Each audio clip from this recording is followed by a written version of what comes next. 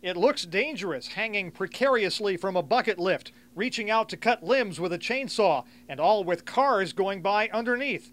But it's all in a day's work for arborist Jeff Preston. We're taking care of the large deadwood, anything that could hurt somebody when they walk by. Getting rid of the dead limbs and fertilizing around the roots should help the old oak survive for many more years. And that's important because this tree has a unique legacy. History has it that the last legal hanging execution was on this tree in 1909. The tree is of such legend that some local folks wanted to take part of it to display at home. Because of its history, that's the hanging tree.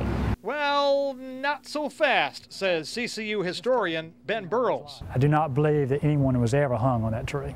Burrows says he's been trying for years to tell people in Conway there is no historical documentation of any hanging from this tree. Executions would have been done in the old county jail, he says, or on a gallows in a popular gathering place outside of town, not right on Main Street.